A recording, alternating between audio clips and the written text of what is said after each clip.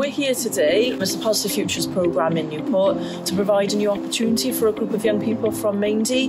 The group take part in early intervention workshops each week, and this week they've got a special treat where Sean McGoldrick and local up-and-coming boxer Orlando are going to take them through their paces in a local boxing gym. Kids are going to go through the session, they're going to do some boxing, and they're going to do a bit of a recap on what they've learned in their workshops. Projects like this are so important for these young people because they need a safe place, they need a safe face.